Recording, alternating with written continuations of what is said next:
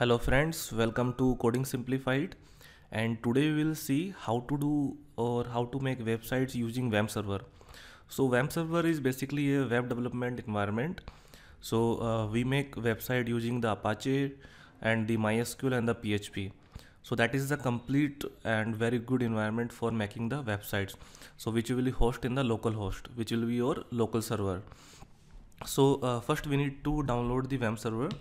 So what you do on any browser, just give the input wamp, and as soon as you hit the wamp, the first link, which is the official website of wampserver. So here if you go in this site, then this will be something like this, and then go to the download option. So when you go to the download option, then according to your operating system, that whether it is 64-bit or 32-bit, you can download the wampserver. So like I have the 64-bit, so I have downloaded the 64-bit version, right? So I won't do it again. So here I have downloaded the wampserver. So now install this, then click on OK. Now accept the agreement, click on next, click on next. Then it is saying that it will be if you want to change your location. So I don't want to change the location. Then click on next, click on 64, click on install. So now it's asking that whether the default Internet Explorer will be used as a browser. If you want to change, so you can change it later too. So I am saying no. Do you want to choose another? No, it's okay. And it will be Notepad will be used as a text editor. So just click on no, and now it has installing the services. Okay, so give the allow access. So now click on next and click on finish. So once you installed the wampserver, then there will be a desktop icon. So just click on this, and it will ask to allow. So click on yes. If it is green, it means the services are running, right? It means all services are running. And if you click on this, so there will be all the options like start all the services or stop all the services or restart all the services, right? So according to your requirement, you can do that. Now there is one PHP myadmin. So once you click on PHP myadmin, so basically it's a admin of your system where you can create the database, or where you can create their tables and all that thing. So at first it is asking about the this is the homepage of PHP myadmin.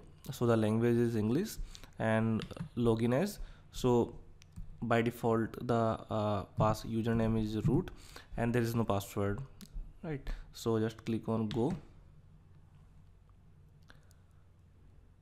and now it will display the PHP myadmin. Okay, so okay, now this is a console of the PHP myadmin. Now you can create the database from here, and as well as you can create the tables. So like this is the database thing. So when you create the new, right, so it is asking about the create database. So let's say my database is test, right, and let it remain as collection. So like create, so it is saying database has been created. So after creating the database, then you can create the table also as per your need, right? So as of now we won't create the table as there is no need. We will just create the first website. So once you install the wampserver, then in the C,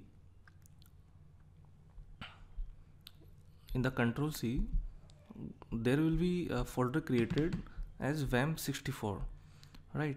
So just click on this wamp64, and there will be a folder www, right?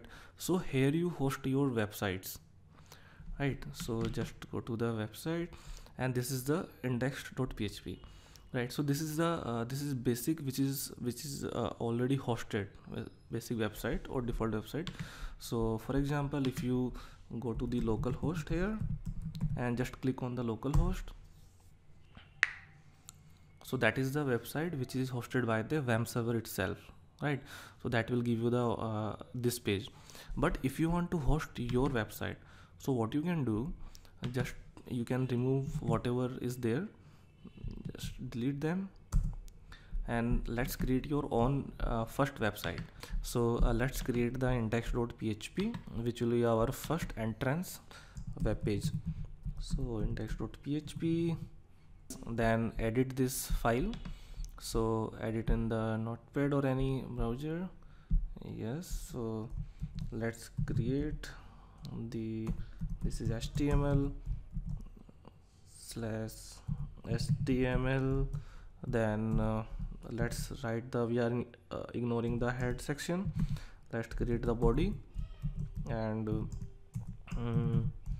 then you can just give the basic heading section. So let's say hello world. So now just save the file and reload in the Chrome. So give the localhost, because by using localhost we can access the site. So as soon as you hit the localhost, that hits the index.php, and that gives the output what you have written, which is hello world. So as well as you can also access this site using index.php.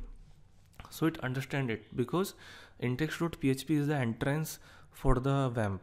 So even if you give the localhost, then it understand it, okay, it has to hit the index.php, right? So this is a basic index.php website, and you can again add the another pages.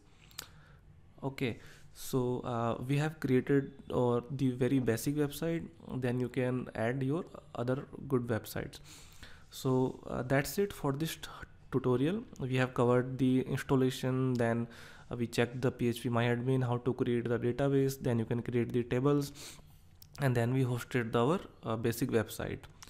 So thanks friends for watching the video, and please subscribe the channel for more tutorials. Thank you.